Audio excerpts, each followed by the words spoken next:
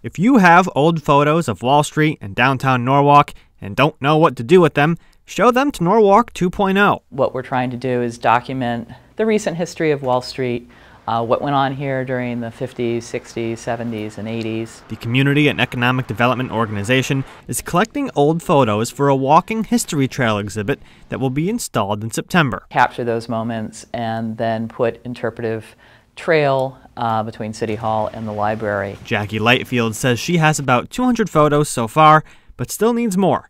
More to properly capture what Wall Street felt like. This was the place that people came to. Way back in the day, this is where City Hall was. You have a post office here, you have the library here. So there was a lot of activity, a lot of reason for people to come down here, a lot of soda fountains, a lot of stores. She says she has plenty of photos of the flood of 1955, but that isn't enough. We're trying to capture more the personal stories of people's interactions. Norwalk 2.0 will collect photos Monday, August 26th at 68 Wall Street from 4 p.m. to 8 p.m. You can also email photos to popcity@norwalk2.org.